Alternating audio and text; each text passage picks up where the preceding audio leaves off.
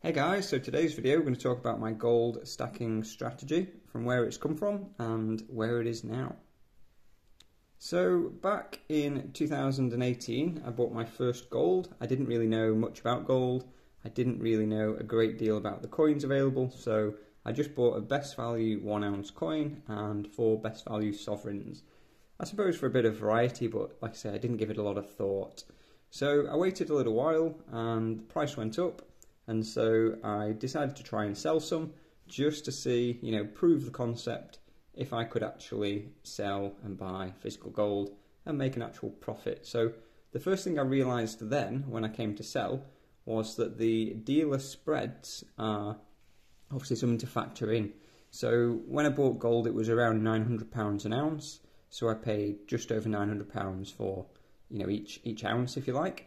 And when I came to sell, it was around £1,300, so it had risen up quite a bit, but the dealer spread obviously would eat into that. So not everybody is going to buy the lowest premium. Some people will get attracted to some fancy stuff, and that is, fair enough. There are aspects of collectors versus stackers. So as a stacker, generally you are looking to buy as much gold as you can for your money. So in terms of my actual strategy, when I started, I did have that in mind, that I wanted to, keep the premiums low, but at the same time, my approach for buying gold is to accumulate for the long term. I'm not looking to sell and trade it in the short term quickly. I don't need it to pay the bills, so I can afford to hold it for the long term. And I'm also not buying it with the intention of it racing up to the moon or anything. I just want to store part of my long-term savings. Instead of it being cash in the bank, I want to save some in a physical metal. So with that said, when I first started to buy and when I really got into buying different pieces and figuring out what I was into, I started to go to a local coin shop, a local kind of coin dealer, and I basically was buying anything that was fractional, so smaller pieces, anything really from 1 gram to around a quarter ounce.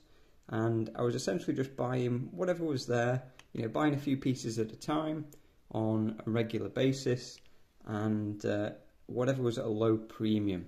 So I wouldn't tend to buy things that were a higher premium, but I didn't really give much thought into, whether it was a maple, a Krug, or whatever it was. So the dealer I was working with at the time, he was very accommodating, and he was actually giving me some very good prices for small bundles, up to maybe £1,000 of fractional gold. So I might get a few 1 gram bars, a few 5 gram bars, a few tenths, and maybe a quarter ounce or something. And for him, it was just easy to move on, small gold to someone regular, and it worked quite well. I accumulated a few ounces that way. And when I initially started to stack gold, I never really planned to be, getting up close to 100 ounces or anything. I never thought that far ahead. I really just thought about, getting around about sort of 3 to 6 ounces, and that would be like a good sort of safety net, a bit of an emergency, an emergency fund that wasn't in the bank, if that's the best way of putting it. So I had the money there, and just it would be good for a rainy day. With the sort of 6 ounces of gold, I'd be able to then, if something happened to me financially or otherwise, I'd be able to keep myself going without burning through any other cash or having to sell any other assets if the worst came to worse. And when I got to there, I thought, well, if I had 12 ounces, that would be roughly a year's worth of living expenses. If something terrible happened, then I also obviously, save some cash just to keep paying the bills and things. But if all my cash flow ceased to exist and everything turned to rubbish, if it was a terrible day, real rainy season, then at least I'd have some gold, that I could call upon if needed. So that was where I sort of started, and after a while, I started to accumulate, some bigger pieces. I started to feel more comfortable buying gold and holding it. So, I started to pick up the 1 ounce coins, and I still wasn't, super sold on the sovereigns. Like, I didn't mind them, but I didn't really have any kind of, interest in them. So I'd still pick up a lot of 1/4 ounce Britannias, 1 ounce Britannias and things, and that's really where it went. Now, fast forward a little while, I'm not exactly sure what particular time, but I started to basically focus on the sovereigns for some reason. So they're a very good coin to stack in the UK, and they're very popular, very liquid. If you go to any coin dealer in England and ask them, what's their preferred coin, I think most of them would probably mention the sovereigns at least. They might be happy with Britannias, Krugerrands, but a lot will mention the sovereigns. So if you're accumulating, multiple sovereigns, the good thing about them, they're very small, and so everyone can afford them. They're not out of reach for people, and you don't need to be earning megabucks to pick up a sovereign.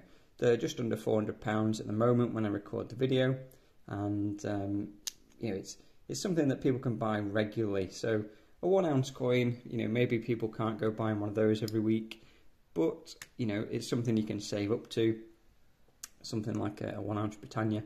But like I say, the sovereigns, they reach a wide market. Pretty much everyone can afford them. They have, the option to buy multiple sovereigns, so you can often get them at low premiums, not far off the premium on a 1 ounce coin. So if it wasn't for that, I probably wouldn't be buying much fractional gold these days. If I couldn't get the sovereigns, I would probably just stick to buying 1 ounce coins.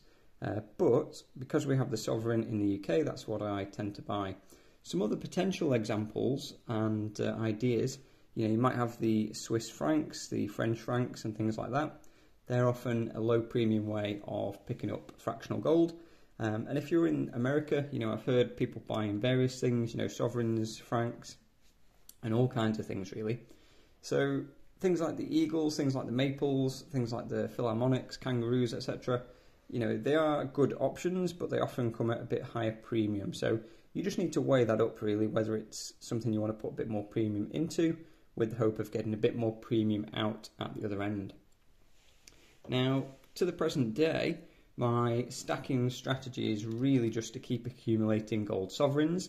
So when I don't see a good deal on sovereigns, I'll tend to pick up 1 ounce coins or just something else if it does appear to be a very good deal.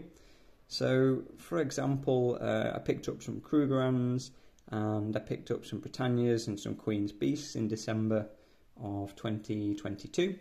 There was a bit of a dip in the spot price, and it made sense just to basically load up a bit. I didn't see any sovereigns for a month or two at a low premium, so I'd not spent as much as I was hoping to, and all these deals kind of came at once, so I ended up loading up on those. Now, moving into the next year, the price went up quite dramatically, so to sell a low premium Krugerrand at effectively spot price, it's a very easy sell, and because I'd bought and spot price had jumped so much in a short time, it was just a very easy sell, and took some profits and just waited for basically some good deals on sovereigns. Now, I got a bit carried away, I would say, on this date run for the sovereigns. So if you've not seen that video, there'll be a link at the end. But I got a bit carried away, not too carried away, but there was 1 or 2 coins that I paid a little bit extra for, small premium, nothing too crazy. There was one I did pay, a chunk of premium, like £100 of premium on top, just because it was the last George date that I needed. I don't think it was this one. This is just one I've got handy to show you. But, I didn't go crazy sort of paying over the odds for every sovereign. I just picked them up when I could and just kept accumulating best value. And if I could pick a date, request a date, and then I would to get me there. So I don't think doing a date run is going to be a good strategy for most people. It's something to do for a bit of fun, but it's not really going to add a lot of value to your stack. Maybe it keeps you interested, and maybe to you, you end up better off because of it. But, it's not something that's going to be on the top of most people's priorities. It is a bit of fun, it does help the hobby side of things, but I would just keep accumulating the best value coins that you can, and also good quality ones. So an appropriate premium is probably the best way of putting that. If you're buying slightly rough looking coins at a low premium, expect to get a low premium back, if any, but you know, that could be the way you kind of trade, that could be the way you operate. If you are looking to get high quality coins, you're probably going to pay a little bit over the odds sometimes, and you know, you just need to find the right market to be able to exit in the future. So I'm not buying, you know, super collectible, you know, fancy examples of coins. I'm currently buying, you know, decent value but decent quality, so somewhere in the middle. But from time to time you do get some very nice coins in just your best value range. So I suppose over time, what I would look to do is accumulate, you know, the better quality coins. And if I ever needed to kind of trade or sell some of my gold, I would start to sell the lower quality sovereigns, you know, the lower quality coins, and then use that money to either pay for whatever it was I needed, or just start to buy, you know, more of the good quality ones, and eventually ended up with a very good quality stack. So when I say about the quality, you know, we're not talking about buying things that are scratched and dinged and, you know, X-mounted and being kicked down the road. Just mean that I want to get coins that are, you know, as clean as possible. Is this the one? This is the one. So for example, this shield, you know, I didn't pay like a collectible premium for it.